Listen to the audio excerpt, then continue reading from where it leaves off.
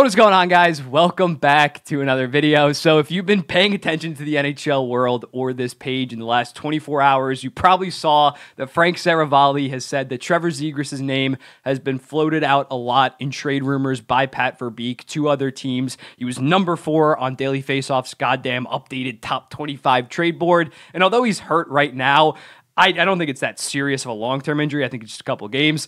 And I think this summer, Zegras will be looked at to potentially get traded. I don't think it's going to happen in season, considering he's making $5.75 million for an actual team that's probably going to want to win now to get him in their salary cap structure. That's a tough thing to do. Obviously, the Ducks aren't going to be retaining any money on a Trevor Zegras potential trade. But I think this summer, when teams can allocate and space out their cap properly, they have some salary cap to shed or do all that, I think he could get traded. So we're going to run through some of the hypothetical trades that you guys sent in on Instagram. I asked you guys sent it. I think there was like 70 or like 80 goddamn submissions. I absolutely love you guys. I have 17. I've cut them down to 17. We're going to go through them right now. These are the best of the best, in my opinion. Some of them that can maybe actually make sense and potentially go down. And up first, we got Zegras heading to Colorado. This comes to us from Isaac for Bowen Byram and a second-round pick. I like it. I like it, considering Colorado needs that second-line center. Ryan Johansson just hasn't really panned out. He hasn't been horrible, but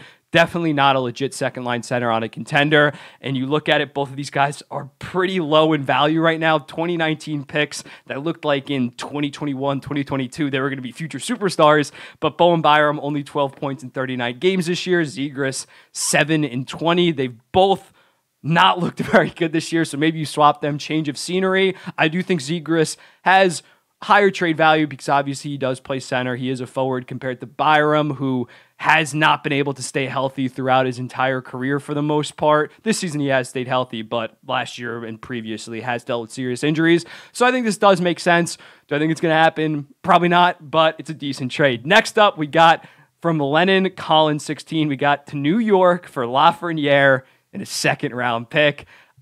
Before the season, I could have maybe seen this. With the way Lafreniere has played, he has 25 points in 39 games. Him, Trocheck, and Panarin have formed a top 20, maybe even top 15 league, a line in the entire league. I don't think it's going to happen because you look at it, yeah, Lafreniere's really came out of his shell. Do I think he's going to end up being a superstar? No. I still think Zegras does have probably more potential than Lafreniere, just overall as a playmaker.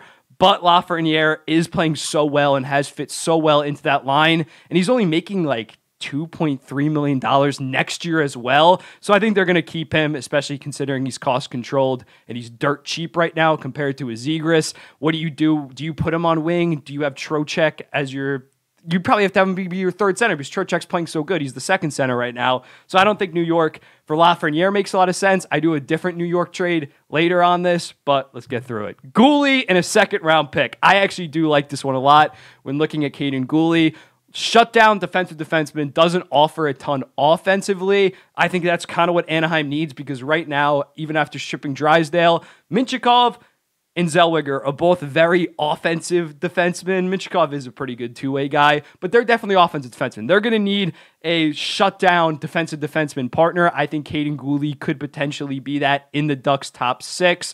And when looking at it, Montreal, they're pretty set on forwards. And in terms of their defense, they do have Reinbacher and Hudson, so I think they could end up trading Gooley. But with the forward core, you reunite Caulfield and Zegras. That would be very fun to watch him as their second-line center, maybe even first-line center if he bounces back offensively. First-line center, maybe have Suzuki be that solid second-line center, two-way guy, but they'd have 2 low-end first-line centers, high-end second-line centers. I could see that work out. Definitely Montreal has been talked about when talking about Zegras, and it's going to be interesting to see if anything materializes of that. Obviously, the Caulfield and Zegras connection, U.S. developmental program is pretty big, so that'll be pretty fun to watch. Heading to Chicago for Lucas Reichel in Tampa Bay's first by the Hawks. I can see the logic in this. Bring him in, buy low. Reichel hasn't looked that impressive this season, and that first-round pick should be hopefully outside of the top 10. I think the Lightning they're going to miss the playoffs in my opinion, but they won't be that bad. I don't know if I'm Chicago, if I'm making like these kind of moves quite yet. Zegras isn't getting paid a lot. Obviously, 2 more years of 5.75. I could maybe see them buy low on a Trevor Zegras, but I think they're going to wait definitely until the the draft, because if they get a high-end pick, they might take their second center there instead of Trevor Zegras. So I don't know about that one. Casey Middlestat in a second from Brecken. Casey Middlestat's playing too good right now to trade him for Trevor Zegras, in my opinion. He's only 2 years older than Trevor Zegras. Right now, I think you just stick with Casey Middlestat, who has really proven himself to be one of the better passers in the entire NHL, in my opinion. So I think I would hold off on a Buffalo Casey Middlestat swap as of right now. And even if you are the Anaheim Ducks, Middlestat, he's already, 24, 25, probably needs a contract extension soon. I don't think that really lines up for the Ducks either, so I'm not a big fan of that one. Also, another Montreal one from Fever and Nets. Reinbacher in a second, maybe more picks for Trevor Zegras. And similar to the Gooley one that I just did, this does make some sense if they think Gooley and Hudson is their future top pair. They're kind of trying to sell on Reinbacher, who I still think is a good prospect, good two-way eventual guy, and Anaheim needs more of a defensive defenseman, obviously, compared to Michikov and Zellweger, as I mentioned before. This could also be a potential Montreal trade if it were to go down. Columbus, from the same guy. Columbus, Zegras for Laine in a 2024 second. I don't know about that. Laine's been far too inconsistent, especially this season, and he's getting paid $8.7 million. If I'm Columbus, I would definitely do that just to get off the books of Laine's contract and get a guy that's 3 years younger in Trevor Zegras. If I'm Anaheim, that's kind of like a win-now move when looking at $8.7 million for Patrick Laine. I don't know if I would do this one. This one's a pretty interesting one from Liam. Askarov, the Nashville Predators' top-end goalie.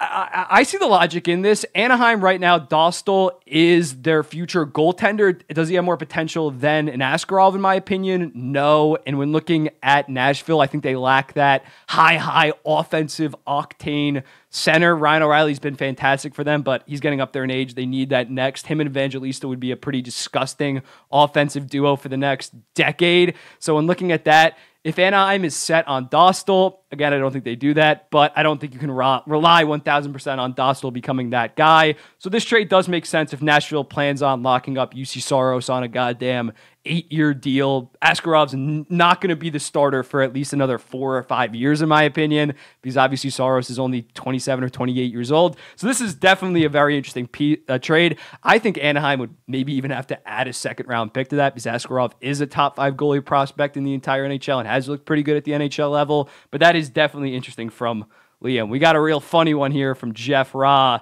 Drysdale in a second. Insert the Joker laughing stand-up comedy meme here. You're really funny for that. You're really funny for that. Next up, Fabian Lysell and a first-round pick to Boston, in Zegras to Boston from Peter.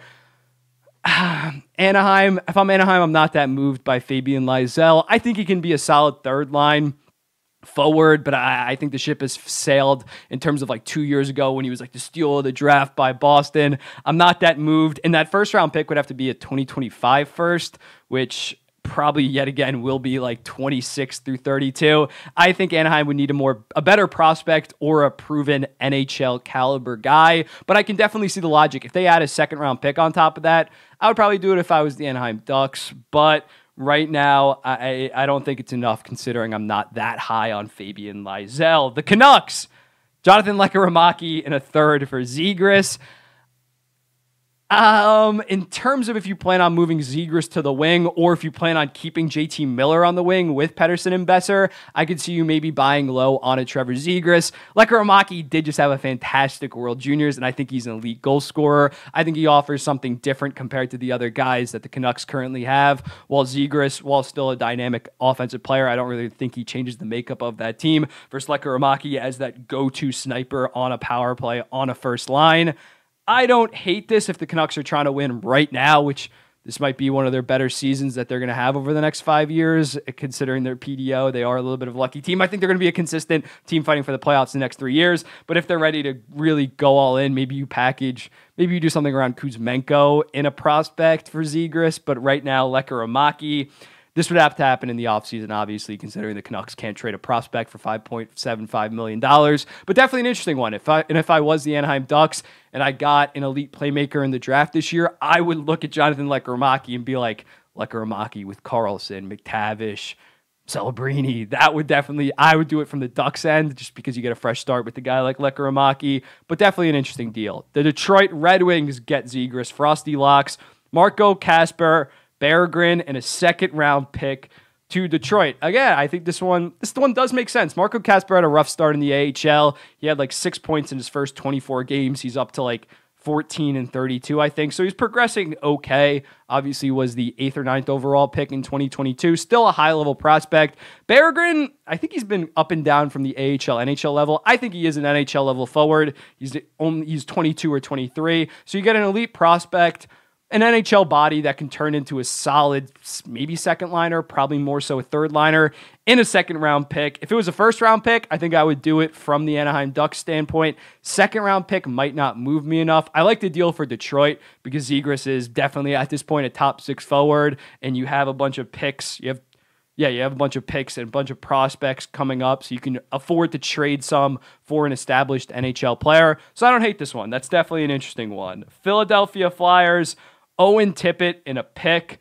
I'm going to assume that this is like a second or a third round pick. Definitely an interesting one. This would be the Philly Flyers kind of betting on Zegras' upside because I think Tippett right now probably is a better player. He is 2 years older, but when looking at this, I think he would slot very nicely into that Anaheim Ducks top 6. Zegras could develop into that legit first line potential center and play with a Matvei Michkov and just take off offensively. So this is definitely, I don't think the Philadelphia Flyers would do that this season for sure, considering Zegras' level of play and the fact Tippett is having a good season on a team that might end up battling for a playoff spot, might end up making it. I don't think you make this in season, but this offseason, definitely if the Philadelphia Flyers miss and decide to head more towards that rebuild younger phase, I could see something like that going down. The Columbus Blue Jackets for Sillinger, Marchenko, a second and a third. This is too much in my opinion, but I don't even know if they do Marchenko for Zegras. I think that would be something I would consider. Marchenko for Zegras, a swap like that, maybe a Marchenko in a second, because Marchenko is that elite goal-scoring winger that the Ducks could potentially use with their McTavish-Carlson center combo going forward. I think that's definitely interesting. Marchenko in a second-round pick. I think you throw on Cole Sillinger, who is still young, just had a hat trick the other day, but still has a lot of promise. I don't think the Columbus Blue Jackets would do that, but Marchenko in a second would make some sense for both teams. I think Zegras has a higher ceiling than Marchenko, but Marchenko is definitely the better player as of right now. I don't think that's up for debate. New York Rangers, going back to New York Rangers, Capo Kakko in a first. Both players would bloom in new homes. This is from Kyle Polito. This makes more sense than the Lafreniere one because Kakko has obviously been so disappointing this season. I do agree it would probably take a first-round pick, definitely at least a second on top of that, considering the injury. This would happen in the offseason, obviously, but considering Kakko might not play for the rest of the season at this point, I don't even know what the hell is going on with him, but this can make sense. If you're thinking about the Anaheim Ducks perspective, you get a first-round pick. Let's assume the Rangers pick 20. They're going to actually pick pretty high or late this year, but 25th overall in Capo Kakko, who showed signs to be a good, I still think he can be a good 50 to 60 point second liner. I know he looked like shit this year, but he had 40 points last year. I still think Capo Kakko can be a very solid player. So if you get that, if you can develop him properly and you have a solid second line, reliable defensive guy, unlike a Zegras that is just like pure offense at this point, I think that definitely makes sense on top of a first round pick. Definitely something interesting to look at potentially happening this summer. Trevor Zegras is from the New York suburbs area, Scarsdale, upstate New York, but it's like right near the city. So that would be pretty cool. Buffalo, back to Buffalo.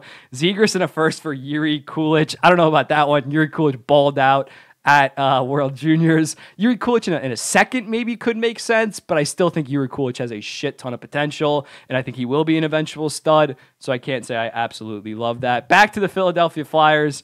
I don't even know how to pronounce that name, but Philly for their first, Bobby Brink and Lawton. I don't know why they would take Scott Lawton. Maybe their first and Bobby Brink could make sense, considering their first is probably going to be between 13th to 18th overall, and Bobby Brink, another solid young guy. I think he was a 2019 or 2020 pick, having a solid rookie year.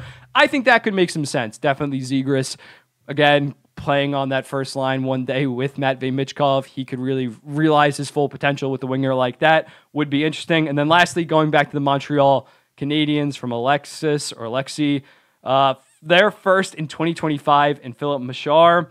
that first would definitely have to be like top 5, probably top 10 protected. I think that's a solid return for the Anaheim Ducks, considering I still think that pick is going to be lottery protected. Machar, I'm not that high on him as a prospect. I thought he had a pretty good World Juniors with Slovakia. I think he can end up being a solid second liner. That's definitely something to look for if the Ducks end up getting a Celebrini type, and Zegras is kind of the odd man out. But let me know in the comments, what do you think about this? What are some of these trades? Which ones were your favorite? I really like the Caden Gooley one, I'm not going to lie, but I think Montreal's probably going to hold on to him because he has taken kind of that next step this year. But I want to hear from you guys. Where do you want to see Zegras go, and what kind of player do you think Zegras is one day going to develop into? And I'll be seeing the next one.